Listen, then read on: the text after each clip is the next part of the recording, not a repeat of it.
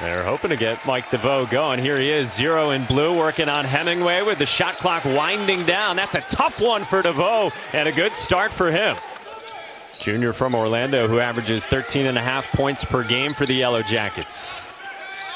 Aamir throws it down low for Simms, who got the roll. Each of these teams is going to be looking to get back on defense. You do not want to give up any easy baskets. Oh, good recovery by Usher, and then Alex Hemingway had a hard fall.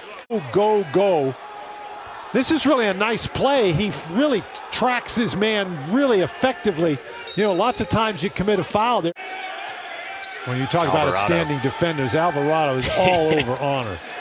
Aamir got by him, though, to the cup to tie us up at 4. Parham looking for somewhere to go. Jordan Usher's got to get back in bounds. Yeah, what's Usher doing? Usher spinning and scoring as he did get back in bounds. Dan Bonner, Mike Monaco, our entire crew with you. Slow offensive start in this one, Dan, as both teams feeling each other out. Well, not really surprising. Clemson's an outstanding defensive team, but there's Michael Devoe. Dan, I know you were looking to key in on this matchup. That was Moses Wright spinning against Aamir Simms, and now it's Devoe on the drive and right on the follow. Job following the ball and tracking it to the basket for an offensive rebound. Simms trying to stretch Wright out, and Simms knocks it down. The senior from Virginia. This is Wright, who slips in and gets the easy follow. Bubba Parham off the baseline, out of bounds from Jordan Usher. One of the very best defensive groups in the entire country. Trapp gave it up, and there's another one from the outside that drops. Let's see if there's some better movement here from Clemson on this possession. They got it to Aamir Simms, curling into the key. Look at Georgia Tech's resume. This for them on the road would be a quad 1 victory as things stand right now. Simms got blocked by Moses right underneath. Georgia Tech does not go deep into the bench, although Josh Pastner very willing to let guys stay in the first half with 2 fouls. He leads the country in that regard year in and year out. John Newman with the bucket inside the paint. Quickly back the other way. It is Jordan Usher with the slam. Quick first step from Simms, who gets the roll, plus the foul, and a chance at 3. And it is 3 fouls on Moses Wright. Simms is the biggest guy. He's there on more. Shot clock is winding down. Alvarado jacks it and hits it. Well, he had 4 dunks in that first half. He made 2 threes, but I can tell you from experience, it's hard to score from the place he's sitting now. Yeah. Clyde Trapp on the drive, missed it from a tough angle. Usher, nice step through. Nice spin by Simms, and then he missed it as he turned away from Rodney Howard. Nice job by Howard just to maintain his position. And another nice job by Howard setting the screen. After the Brad Brownell timeout. Oh, they hadn't turned it over in 6 minutes, but they gave it away there. And now Kyle Sturdivant on the drive in transition with 2 more for Tech, getting out and running. Great job by Simms to not throw that ball back in bounds until he was sure he was throwing it to his own guy. Usher blocks Aamir on the drive at this end. Alvarado back out there. So too is Moses Wright, 5 in the blue. He picked up his 3rd foul at the 8:23 mark. And Bubba Parham starts the scoring coming out of halftime. He scored 30 or more points 9 times. So he's a guy that can put the ball in the basket. Howard into the game with Wright on the bench for Georgia Tech. And a nice attack from Aamir Simms, and what a finish. Clemson trailed by as many as 9 in the first half. Wright is back into the game. Usher from the corner for 3. And Usher made 5 of them, and that 5 was a third of his total for the ACC season. Tyson got loose, backdoor on the baseline, and got it from Trapp. Now Dawes was trying to give Clemson the lead. That may have been a little deep, but it's a wide open three. I think Dawes has to take that. A huge impact on our defense, because if we are making shots, we can set things up a little more structured defensively. This time the three goes down as Clemson cuts it to 1 thanks to Clyde Trapp. 3 personal fouls in the game. Wright is still in there. Let's see if Clemson tries to attack inside. They do with honor. Nice body control off the window, driving on Alvarado. Parham.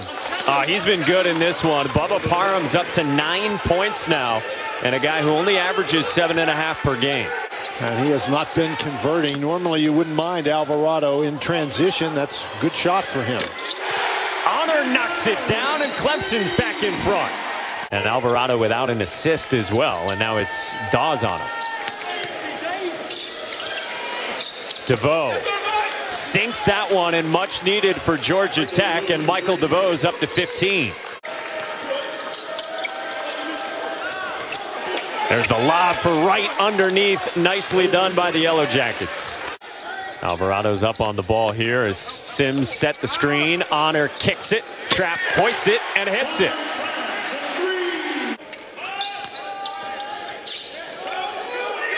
And they're not easy games either. And that's that. Clemson is really starting to heat up from 3. Yeah, they played a really challenging conference slate so far. Shot clock winding down on Michael Devoe, and a long 2 to trim the margin to 1. Than they did in the first half. And look at the ball pressure from Alvarado up on Nick Honor. Simms jockeying with Wright, and Simms scoring over the top in an excellent post matchup between those. Simms operating that close to the basket. Parham answers right back with Honor up on him. 1.5 to go in this second half from Littlejohn Coliseum. Good hands from Devoe again for Georgia Tech. On the run out, it's Devoe laying it in. All set up by a career-high 5th steal for Devoe. A great kick out from Dawes to find Simms. Clemson trying to build on the Carolina and Cuse wins last week. Here's Alvarado knocking it down, and finally maybe starting to heat up. Had been 1 of 6 from deep before that. Usher driving on Bear. Got it to go, plus the foul for Jordan Usher. He's into double figures as well, joining Parham with a dozen. And it's Georgia Tech by 3. Simms ties the ball game. Yeah, maybe not as well as he had shot it from deep last year. Right over the top of Bear. Look out below. But then Moses Wright is wide open on the inside, and he just powers that. No, it's man-to-man. And Wright scores over Bear. Drew the foul as well. Both of them can be fairly aggressive on the offensive end. You don't want to pick up your 5th foul with a charge. Here's Wright, and he gets the roll over Simms. And boy, Moses Wright has come alive here down the stretch for Georgia Tech. Great entry from Bear to Simms to cut it to 1. Clemson down by 3 with the basketball, with less than 2 to go in regulation here at home. High-low, this time it's Simms to Bear with the finish. Parham saved it at the midline. That is some kind of play by Parham. And now Parham cannot hit from 3. He's been terrific. 23 points. Found Honor, and he's blocked. Moses Wright came to get it. It was actually Devoe that came over and swatted at that as well. And Wright for sure gets it this time on Simms.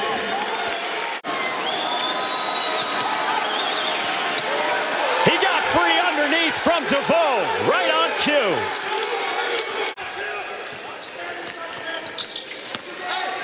Simms off the bounce, got some space and got the roll. Maybe carved out some real estate on Moses Wright. Yep. 9th team foul on Clemson. Bounce back performance for the junior from Orlando, who only had 2 points. I think you got to try to get 3 here. Simms had a look at it. Got it down low to Bear. So they cut it to 1 and used only 3.5 seconds. Both feet and the ball are across the line. And that was not the case there. No timeouts. Clemson down by 1. This is Nick Aamir for the win. Puts it in. Alvarado. No. Nick Aamir and Clemson have won it. That gives Clemson a chance. And Aamir, this is a really good screen by Simms. Alvarado never sees it. And that's a situation where you can't be playing that far off of Simms. You've got to get up.